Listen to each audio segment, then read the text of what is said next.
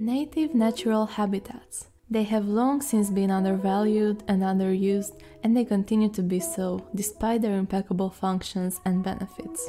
But did you know that without this diversity of natural habitats, humanity would not exist? Functional habitats are part of ecosystems that are of great importance for local species. An ecosystem is a geographic area where plants, animals, and other organisms, as well as weather and landscape, work together to form a bubble of life. There are two types of ecosystems, each with its own traits: aquatic ecosystems and terrestrial ecosystems. While a terrestrial ecosystem is a community of land-based organisms that interact in a certain area, an aquatic ecosystem exists only in water bodies such as lakes, rivers, oceans, and streams. These aquatic ecosystems are generally divided in two types: the marine ecosystem and the freshwater ecosystem. The largest marine ecosystem on Earth covers over 70% of the Earth's surface.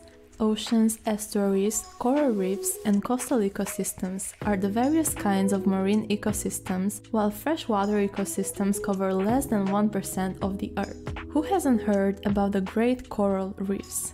Coral reefs are the world's second richest ecosystem and have a wide diversity of plants and animals. As a result, coral reefs often are referred to as the rainforest of the ocean. If you enjoy our videos, let us know by clicking the like button. Now, let's take a look at the terrestrial ecosystems. The 5 major terrestrial ecosystems are desert, forest, grassland, taiga, and tundra. Desert ecosystems. The amount of rainfall is the primary determining factor of a desert ecosystem. Deserts receive less than 25 centimeters of rain per year, and large fluctuations between day and night temperatures characterize this terrestrial ecosystem.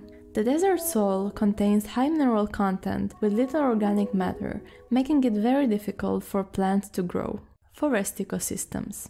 About 1/3 of the Earth's land is covered in forests, where the primary plants are trees. This is why forest ecosystems are subdivided by the type of tree species they contain and the climatic conditions they experience. Taiga ecosystems. Another type of forest ecosystem is the taiga, also known as northern coniferous forest or boreal forest. It covers a large range of land stretching around the northern hemisphere and is less rich in biodiversity compared to other types of forests. These ecosystems are characterized by short growing seasons, cold temperatures, and poor soil. Grassland ecosystems.